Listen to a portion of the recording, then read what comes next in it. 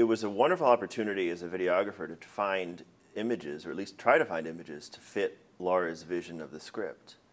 We had the story of the three men in the boat that broke apart and they ended up swimming to the island.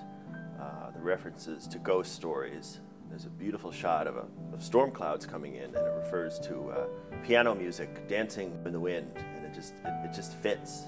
Mike McDade did a fabulous job editing that piece. Another great story of the tramway. There's a little railroad track that runs from the water up to the house. They used to use this tram car to haul supplies, I think coal originally. And then many years ago, they had people and luggage on it, and the cable broke, and it goes sailing down the hill. The woman even has to throw off the baby and then jump off, and everybody survives except the dog. So we wanted to get images for that.